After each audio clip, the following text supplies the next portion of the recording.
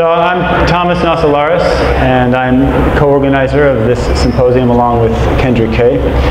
We want to start by thanking the conference organizers for giving us a chance to assemble this group of excellent researchers to talk about issues in visual representation and to explain and advocate for the particular approaches they take. Instead of providing an overview for all the talks, we've asked each speaker to try to keep their talks down to 15 minutes if possible, field a couple questions from the audience, and then at some point during their talk answer some discussion questions, namely what is the most critical open question about visual representation, and also discuss perhaps the methodological or analytical developments that they think will be necessary to make that happen. So with that, I will start with the first talk of the night, which is my own. Visual representation in absence of retinal stimulation, which is usually referred to as mental imagery. So for most people, mental imagery is experienced as an imprecise approximation to seeing. But mental imagery has a long and rather divisive history in experimental psychology, research, as well as philosophy. And there have been a number of dissenting views. Okay, so one of them is that mental images are not in fact visual. And even though I don't think this represents the consensus opinion, or even the opinion of most people in the field, the field has struggled with this issue for actually several decades, because it's very hard to show that mental imagery engages visual cortex at the earliest levels, in primary visual cortex or early visual areas. So what I wanted to try to do today is present some compelling evidence that mental images are in fact visual representations, and then move on to suggest a computational role for mental imagery as a component of predictive signaling. So the specific question I'm going to focus on is whether or not representations of low-level visual features contribute to mental imagery. And by low-level visual features, I basically mean everything that you can summarize with a Gabor filter. And I'm showing 4 of them here. So that's retinotopic, location, orientation, and spatial frequency. Now, there's been a lot of work on a related but importantly different question, which is, are activation patterns in early visual areas during imagery and perception similar? And it's been shown recently by a number of studies that if you train a pattern classifier to discriminate patterns of activity that are evoked by perceiving stimuli, that classifier can then be used to discriminate activity patterns evoked by imagining the same stimuli. So here is a figure from an excellent recent paper by Lee et al. Showing the decoding accuracy of a classifier that was trained to discriminate 10 distinct objects, and then applied to activity evoked when subjects were asked to imagine those same objects. Okay? So chance was at 10%, and in V1, we're getting significantly above chance decoding accuracy. So this is an important result. It establishes that representations during mental imagery and perception are similar. They're similar somehow. The question I'd like to focus on is why. Why are they similar? What is it about these 2 patterns of representation that make them overlap enough that a classifier will generalize from perception to imagery? This is a hard question to answer because there are multiple sources of variation, even in V1. Okay? So here's just a small subset of papers showing that activity in V1 and lower level visual areas can be modulated by things other than low level visual features, other than Gabor's. Okay? This problem gets even more complicated when you try to use complex imagery, whether for your perceptual or imagery side of your experiments. Because the more complex the image, the more potential sources of variation you introduce into the activity that you're recording. And I think this brings us to what is a fundamental limitation of multi-voxel pattern classifiers, which is that they indicate that patterns of activity are similar or discriminable, but don't indicate why. And here is a figure from a recent paper illustrating a state of affairs where it would be possible to decode the scariness of an animal from a population of voxels that independently encode the size and predacity of the animals. And it wouldn't be possible to determine that these were the dimensions being encoded by the possibility simply by decoding scariness. Okay? And this problem, again, is just going to get more complicated when you start trying to discriminate between complex images. So that's why in pursuing this mental imagery, this question about mental imagery, we've decided to use an approach that we've been calling voxel-wise modeling and decoding. And I'll describe exactly how that works in this case. It's different from multivariate pattern classifiers, and it's importantly different in the case of studying mental imagery, and I'll explain why in a minute. So our approach was to ask subjects to memorize 5 works of art. Okay? So we then put those subjects in a scanner. And we scanned at 7 Tesla at the Center for Magnetic Resonance Research at the University of Minnesota. We scanned roughly the back third of the subject's brains. And we asked them during a set of model fitting runs to fixate on a point, the center of the screen, while passively observing roughly 1,500 randomly selected color photographs. Right? Then they sat through a set of perception and imagery runs. During the perception runs, they were presented with the 5 artworks that they'd previously memorized. But each artwork was preceded by a 3-letter cue, okay, which they had learned previously to associate with the artwork.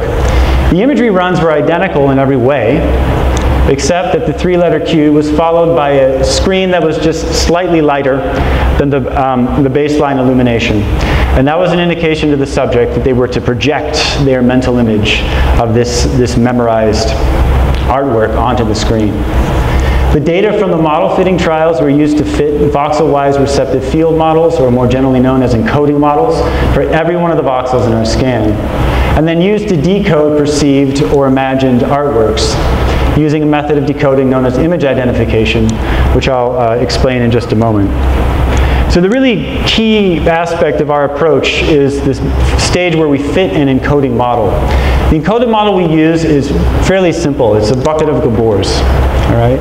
And importantly, what it allows us to do is to generate a prediction for every voxel in our scan window, a prediction of the signal that we would record or measure in that voxel given any arbitrary stimulus that we happen to present to the subject. Okay? And it just generates those predictions using a linear combination of these filter outputs. There's a nonlinearity in there, which I'm not showing. But the model weights, or the linear combination, is estimated separately for every single voxel. So if you have 100,000 voxels, you're going to get 100,000 different models. Right? Now, what we're going to do with this model is use it to actually decode mental images. And this is an important point, because we're going to use the predictions of the encoding model to do our decoding. That means that the only way that the decoding can work, the only way we can decode a mental image, is if this set of Gabors that's inside the model is actually doing its job. It's actually predicting activity evoked during mental imagery.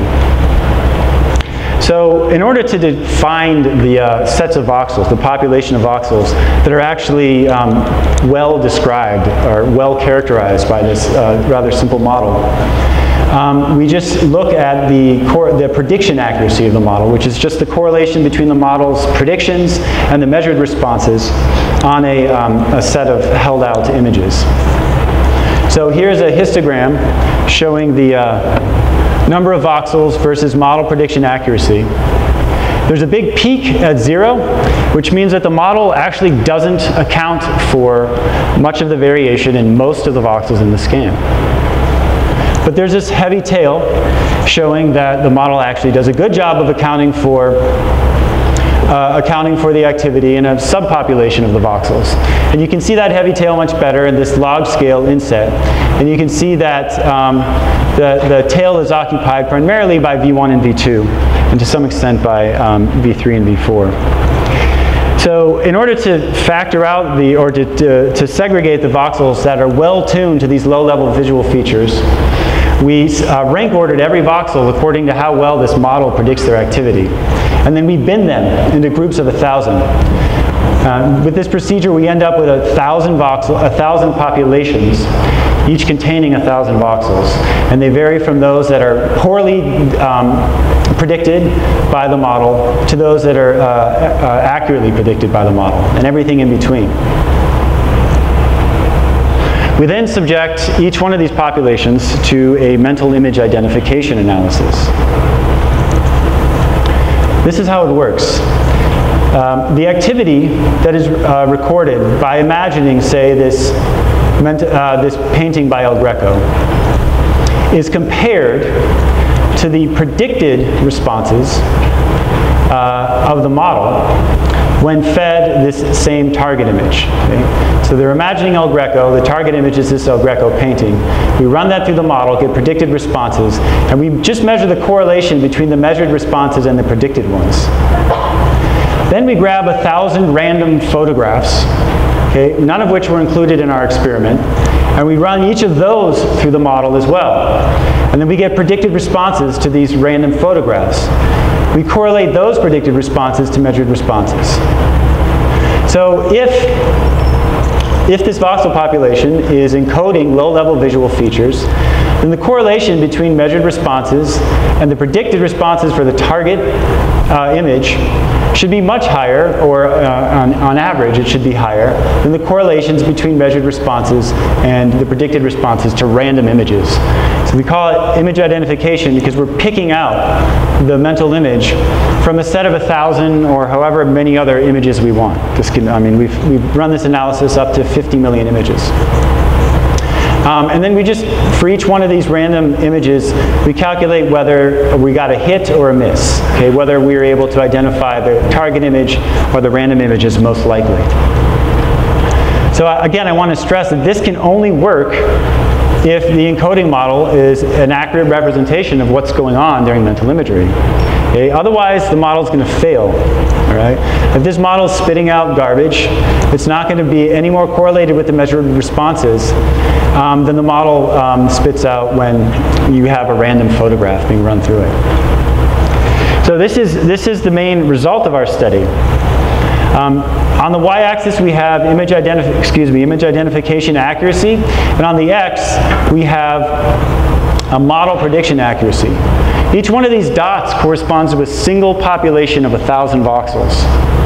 And then its position along the x-axis is an indication of how well the model is doing of predicting the activity in that set of voxels.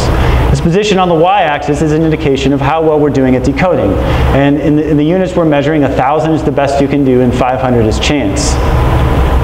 So if we look at the blue line, we're looking at the median decoding accuracy of populations as we go from those which are poorly tuned, not tuned at all, to low-level visual features, to those that are exquisitely tuned to these features. And we see that decoding accuracy depends monotonically on the prediction accuracy of the model. And the important result is that we get the exact same pattern when we apply this decoding analysis to the activity generated during imagery. Okay? So as you go from voxel populations that have no tuning to low-level visual features to those that do, you get a monotonic increase in your ability to decode a mental image. Right? And if we just restrict our voxel selection procedure to those that are in V1 or V2, we see that it just it's perfectly consistent with the pattern in the general population. So I think this result really answers this issue, our question in the affirmative. Representations of low-level visual features do contribute to mental imagery, even for complex images. Right? that leads to a question, an obvious question: why is mental imagery so obviously different from perception? And by obviously different, I mean that the decoding accuracy is worse. It's good, but it's worse.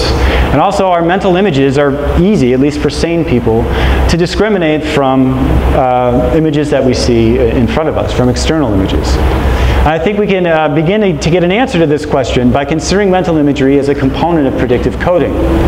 So consider a predictive coding network which encodes a probabilistic model, namely a joint distribution over a set of visual features, X and Y. Each one of the nodes in this network is associated with one of the visual features.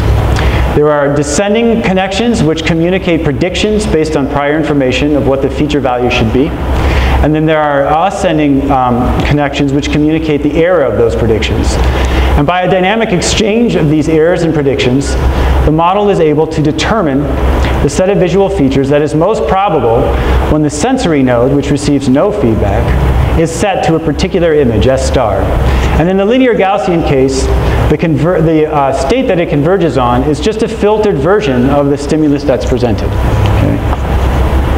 Now what happens in this model when we imagine S star? Right? So to describe that, we're going to set the sensory input to an uninformative value. We just set it to 0. We're going to clamp one of the higher level nodes to the value that it would be if the S star had been perceived. Excuse me. Right? And then we're going to let the remaining nodes converge. And when we do that, we get a nice, at least in the linear Gaussian case, a really nice, simple, and intuitive result. The value that you get, the pattern of activity you get during imagery, is just a linear combination of the filtered version that you got, or the pattern of activity that you got during perception. Right? So this is the receptive field, and this would be the imagery receptive field. Now, what is the effect of this linear transformation? Well, given what we know about the organization of feedback connections, namely that they're roughly topographic, the most likely effect is that you're going to lose spatial resolution. So this model says that your activity during imagery should represent a blurred version of your activity during perception. Okay? So, and this is a nice result, I think, because it explains why we were able to decode mental images using a receptive field F, but also why mental images are approximations to seeing, and why the ability to decode mental imagery was worse. Okay, and that brings us to my answer to the questions, the discussion questions. I think the most important thing to address, not surprisingly, it's exactly what I'm working on. What are the effects of top-down signaling on early visual processing? And again, not too surprising, I think the way to do this is to develop more encoding models. And with that, I will thank my collaborators, particularly Cheryl Ullman and Camille Ugerbell at the University of Minnesota, and acknowledge my funding sources. And we'll move on.